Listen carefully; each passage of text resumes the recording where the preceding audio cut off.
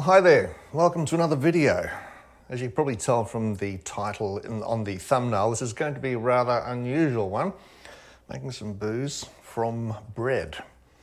But this is an interesting story, and I'm going to tell you a little bit about it as I start doing my preparations. But I'm going to bounce back initially to the recipe I'm working from, which is a Russian recipe I found.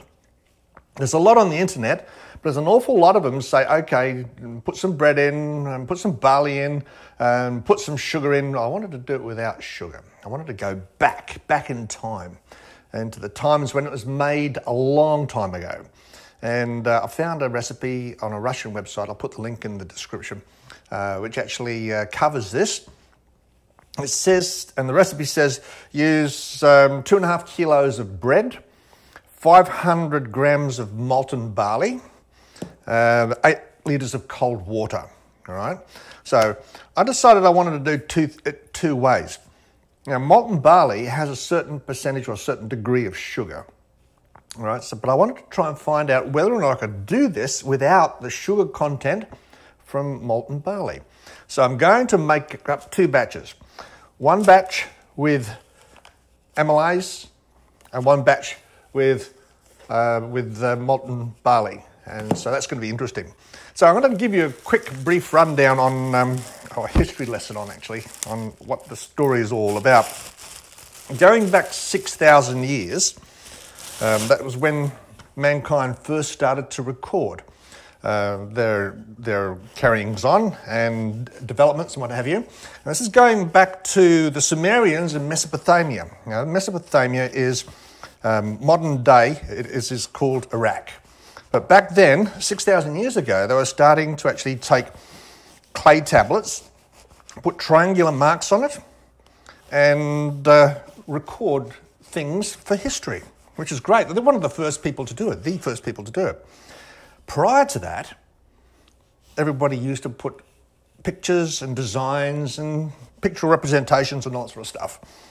So what's interesting though, what the archaeologists have found, 6,000 years ago, one of the first tablets that was actually made by the Sumerians in Mesopotamia was for the formula for beer. It's true, a formula for beer. And I started looking into it a bit more, and back then, they really did like it. And they've been liking it for a long time. Now, I'm going to put up a picture of the tablet which shows you the formula for beer. And I'm also going to put up a picture of a tablet showing you pictorial representation, which is way before the 6,000 years ago. Pictorial representation of people sitting around a table enjoying beer. So, that being said, it's interesting, isn't it? So, what I wanted to do is find out a little bit more about it. So, apparently, they actually had a goddess. The goddess's name was Ninkasi, and she was a goddess of beer. Speaking of a suburb or a organisation working on its merits, eh? But no, she was a goddess of beer. But they really did like the process. Now, being who they were, they decided they wanted to actually record the beer making process. So they had their master distillers and they had their apprentices, but they actually made up a hymn. Yeah, a hymn, basically, to describe how to go about making this beer. It's called the Hymn to Ninkasi.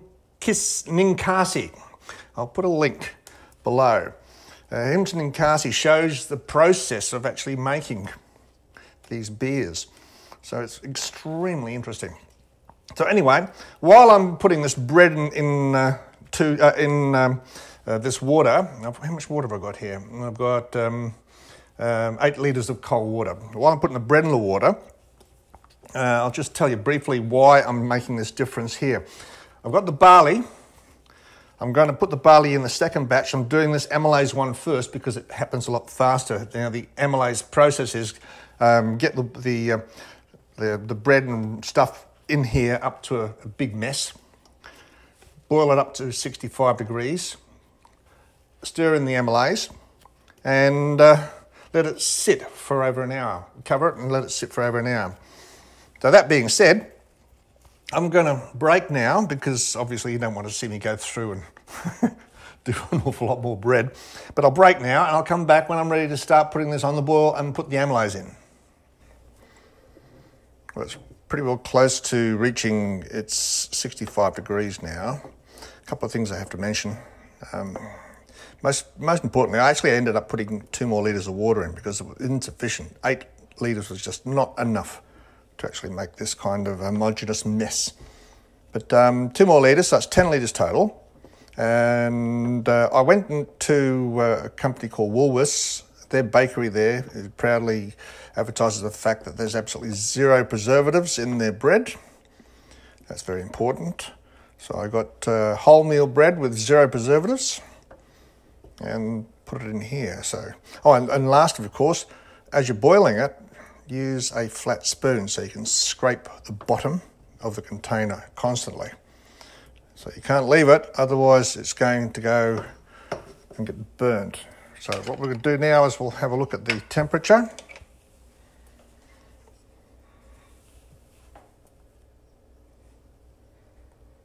It's 47.51.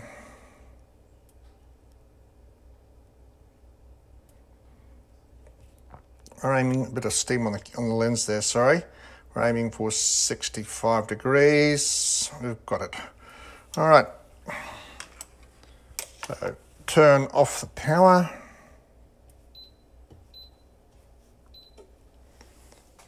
Sprinkle in the amylase.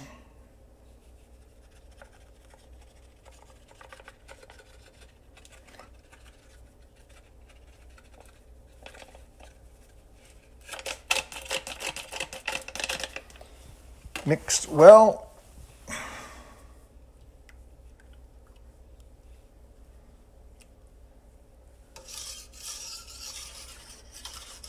All right. It's a rather goopy mess, isn't it? But that's what you expect. We're making a bread porridge to make bread beer. If you make a bread beer with alcohol in it, that goes without saying. I'm going to distill it and make bread booze. It might be a while down the track yet, but we're going to have 2 batches going. We're going to have this one going and the one with the malten barley, which has a story of its own, so I'll tell you all about that as we get into doing that. So anyway, the amylase is mixed into the top there. I'm going to make sure it's mixed into the bottom.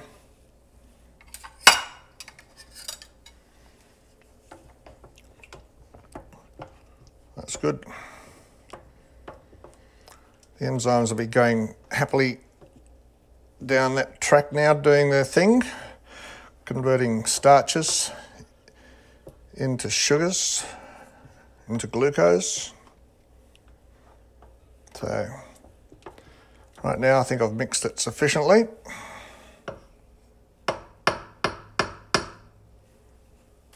So that can go down there. Now, all that's left to do is to let it cool. Let it cool for an hour until it gets to the stage where it's capable of being put into a fermenter barrel to reach its fermenting temperature, yeast pitching temperature, and away we go. Okay, the day's getting on a little bit. We've got through to the end of the first stage. Over here we have the bread settling in a container with the amylase. It's down to about 55 degrees, so I'm going to give it until tomorrow morning to settle before I give you a specific gravity.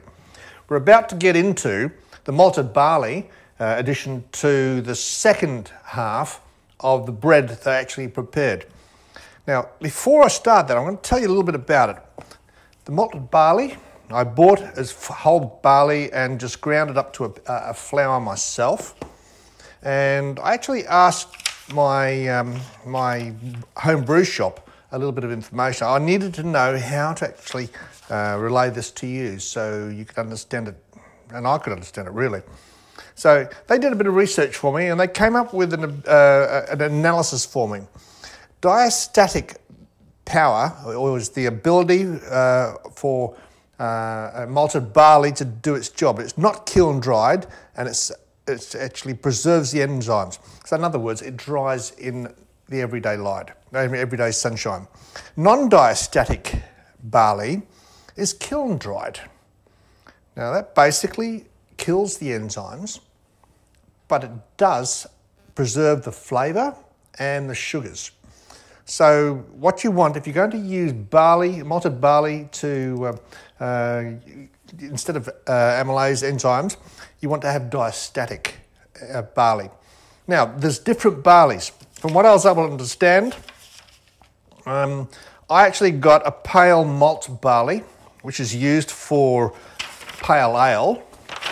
And by this calculator, which I will put in the link below, the diastatic power of this pale malt is actually 140, which is getting up there.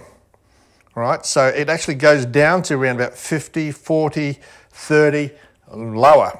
But see, it's up there. So it's one of the best diastatic powered barleys which are available. So it's important to ask that question.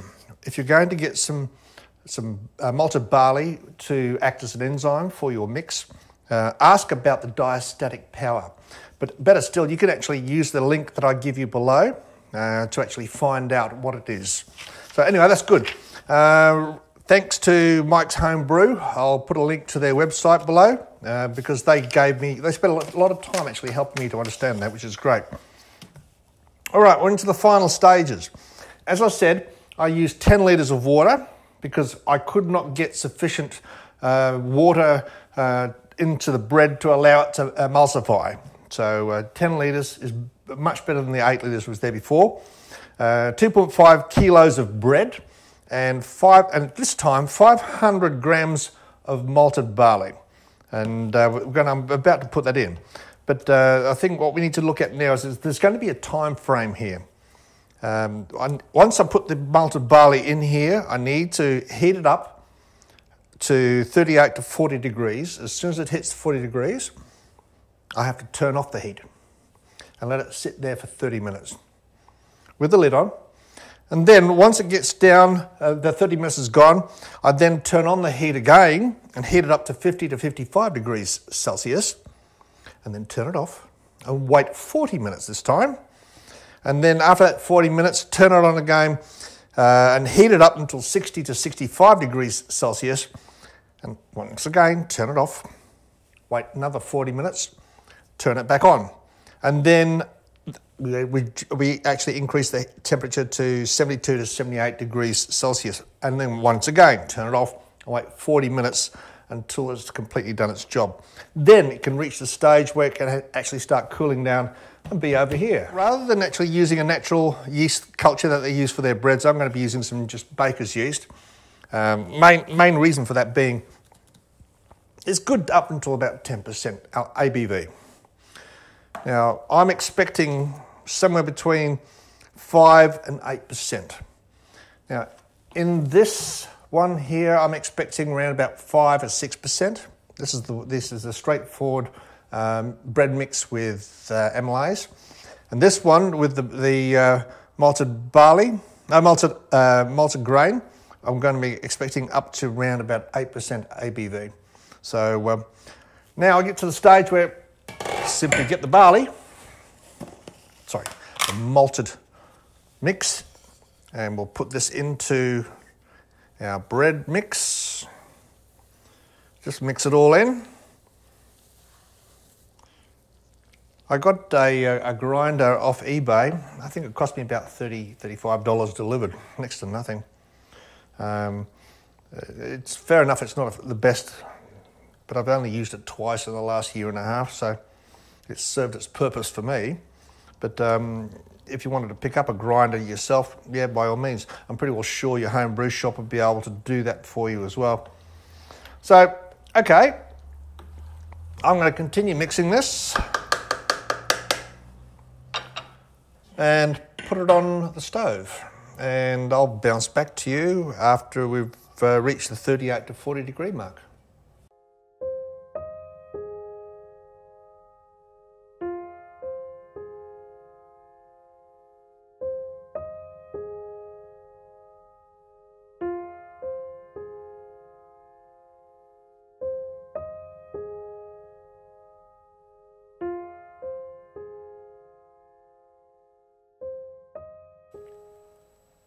So getting towards the end of the second day, here's the results of our little journey.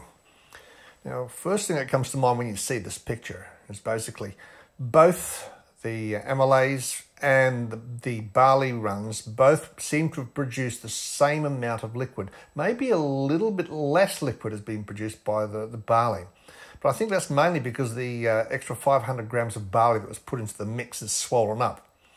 But interestingly enough, one of the things that happened, I did a specific gravity test on this. Now, on the left, the bread run with the amylase resulted in 1,042, and around about 5% ABV, which is roughly what I was expecting. Now, I did the malted barley, a specific gravity of 1,050. It's a little bit less than what I expected. It came in at roughly 6.5% ABV. But what's interesting too, after these things happen, it looks like there's only a small amount of fluid there. But after you start draining it, I've been draining out the liquid. It's a very long and strenuous process to actually unclog this cheesecloth and let it drain again and again and again. But at the end of the process, we do have quite a significant amount of product left, which is going to be put into the pitching tanks. So it's very interesting. So I'll get another report for you in a second and show you exactly how much volume we did have. Well, the question of whether or not you can make alcohol from bread seems to have been answered. Well, it looks like it may have been answered. Over here, I have got 13, maybe 13 and a half, 14 litres of wort. Now that's going to be actually introduced to 25 grams of baker's yeast tonight, and it's going to get underway to ferment. So so we came out with a specific gravity of 1050. Very pleased with that. That's about 6.5 to 7% potential ABV. Now for a unit which didn't have any sugar, I'm just simply using bread. I'm rather impressed by that. Good on you. It's been a fun ride. I started yesterday morning around about 8 o'clock. I was knocking on the door of the bakers to get the bread. It's now around about 6:30 p.m. the next night. So it's been a long road, but I'm going to put some yeast in this, put it to bed, and give you a follow-up in a couple of weeks' time. If you like what you've been watching, if you enjoyed what I've been doing, please like, subscribe and share. I really do get a buzz out of putting these together, and I'm looking forward to doing an awful lot more. So until then, cheers.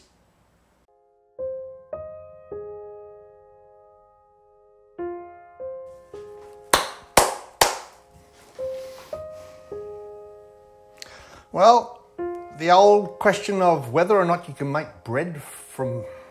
Let's try that again. Well, the question of whether or not you can make alcohol from bread has been answered. I've got about 23... No, take 3. Well, the question of whether or not you can make alcohol from bread seems to be... Take 4.